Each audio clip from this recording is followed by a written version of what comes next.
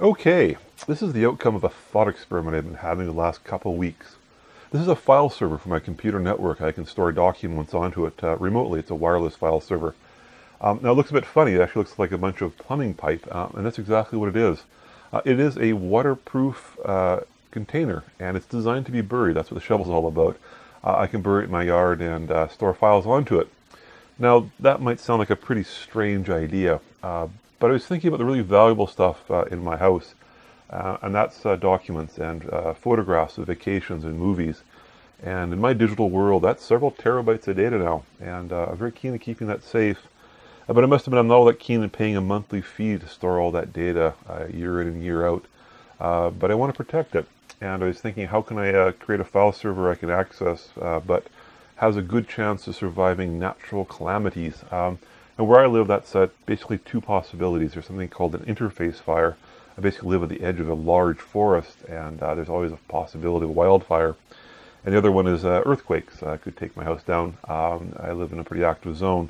And I was thinking, how can I protect that?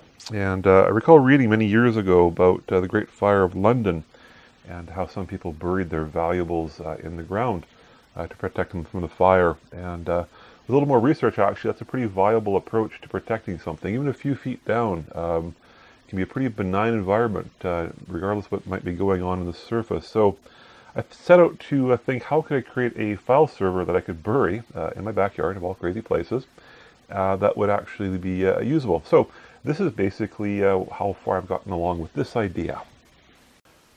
So the construction, pretty straightforward. I started off with a trip to the hardware store and I bought some ABS pipe, 4-inch. This is used for waste drains in homes and pretty cheap and pretty easy to get. I need to weigh it down, so the first thing I did is I cast a bit of concrete the same size as the cylinder, and that would allow me to weigh it down. I don't want things bobbing up from the groundwater. And then basically a pretty simple construction. There's an end cap glued on the one side. Then of course on the other side, I have a screw fitting. This is an inspection plug, I think. The nice thing about it though is it's also meant to be watertight. There's actually a rubber gasket on it. So it's almost perfect for building an inexpensive storage unit basically for some electronics.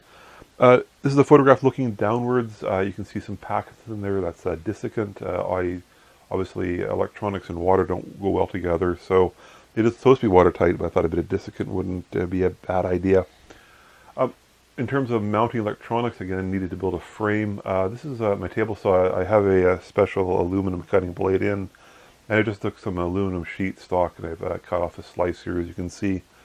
Then my next step was to basically lay out the series of holes I need to drill into it to mount the electronics. Real old school technique here, basically spraying on some toolmaker's dye, and that allows me to do something called marking up.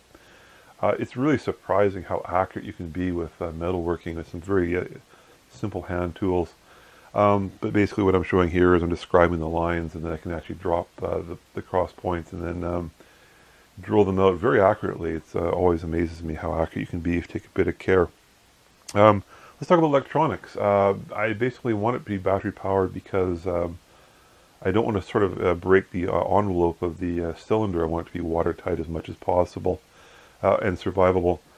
So I started out with a USB power bank. This is a 20 watt hour power bank, I believe. It's a lithium meant for recharging tablets on the road and such not.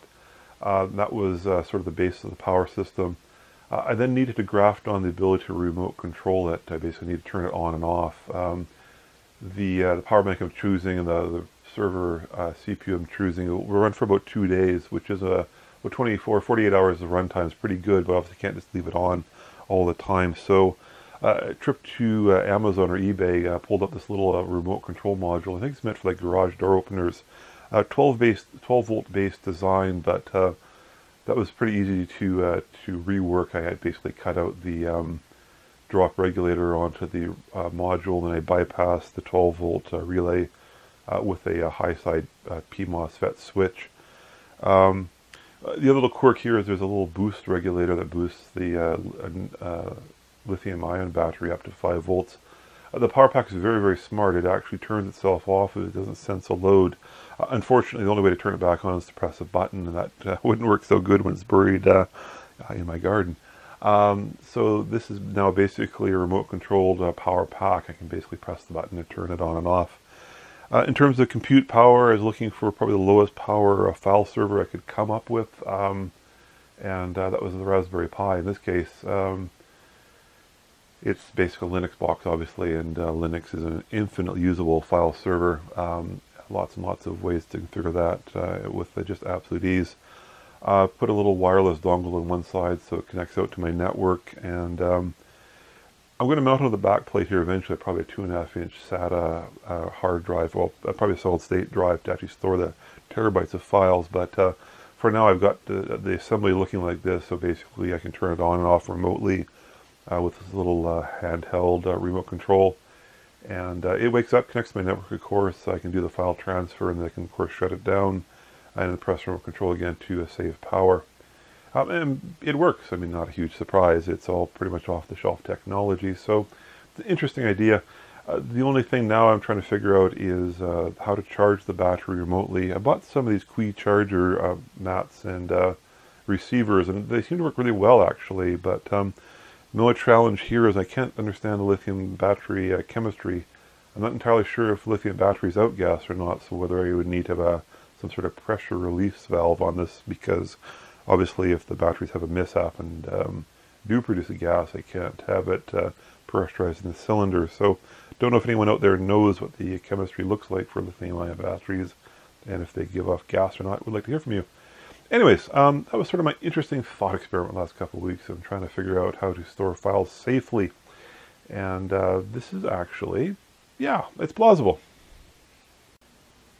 So I think I'll insert this assembly into my cylinder here and tighten the top onto it. And I'm going to put it in my garden and see how it performs, at least environmentally.